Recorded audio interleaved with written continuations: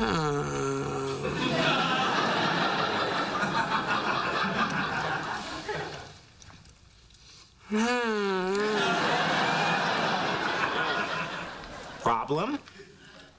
This is Thai food. Here we go.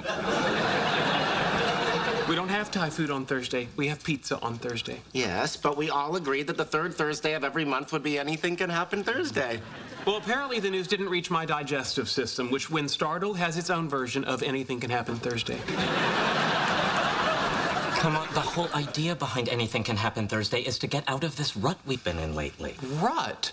I think you mean consistency. And if we're going to abandon that, then why even call it Thursday? Let's call it Quanko Day and divide it into 29 hours of 17 minutes apiece and celebrate it by sacrificing a goat to the mighty god Ra.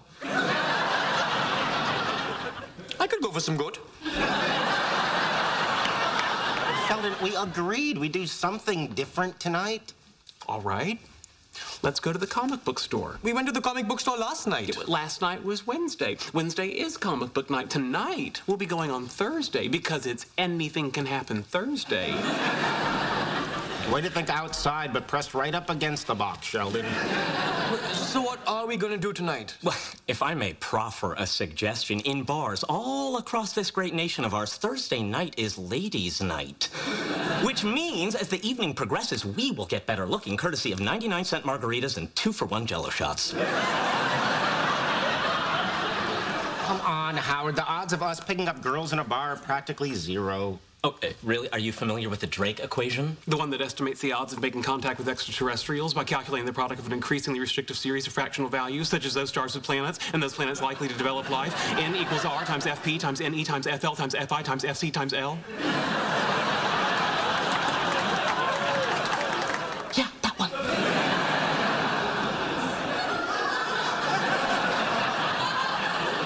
You can modify it to calculate our chances of having sex by changing the formula to use the number of single women in Los Angeles, the number of those who might find us attractive, and what I call the Wolowitz coefficient. The Wolowitz coefficient? Neediness times dress size squared. Crunching the numbers, I come up with a conservative 5,812 potential sex partners within a 40-mile radius.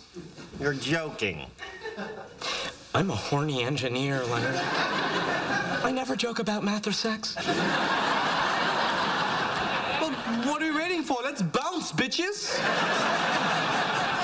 Well, you're right. It's Anything Can Happen Thursday. Let's hit the clubs and meet hot women. Here we go. Lock up your daughters. We're gonna hit it and quit it.